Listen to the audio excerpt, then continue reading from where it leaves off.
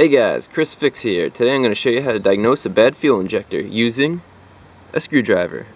So right here is a fuel injector, and some symptoms of a bad injector or bad injectors would be bad fuel economy, hesitation, the car is idling poorly, engine misfire, and if your engine stalls. You could also get a lot of engine vibration when you drive because the cylinder isn't firing, and you could also get a check engine light with misfire codes such as P0300 through P0308, depending on how many cylinders you have.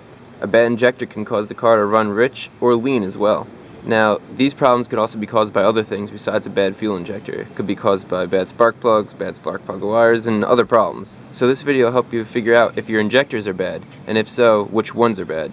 So in most cars, the fuel injector is going to be located on top of the engine. We can see here on my Mazda B3000, there's the fuel rail, and it goes into 3 fuel injectors on this side.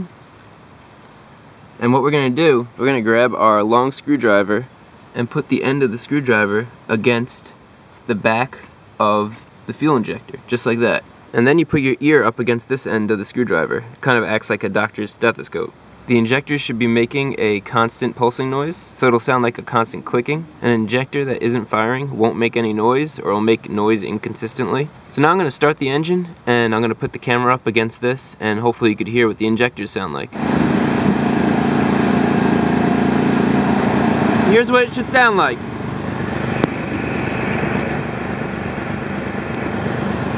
You could hear that clicking and it's consistent. That means that the injector is firing and it's firing consistently, and you'll check each injector. So what's actually happening is that in the injector there's a coil that the electricity goes through and creates a magnetic field which lifts up this pin, and the pin's attached to a spring. So the charge creates a magnetic field, lifts up the pin, and then lets go when there's no charge, and the spring pushes it back down. So it's constantly going up and down, letting pulses of gasoline in, and that's how the fuel injector works. And that's the knocking that you hear, the tapping, is that pin opening and closing. So this test will be telling you which injector might not be firing or might be firing inconsistently, but that's all it's going to tell you. It won't let you know if there's a bad spray pattern because the injector's clogged, or if the pin isn't going all the way down because the spring is worn out or the injector's clogged, so gasoline's leaking in.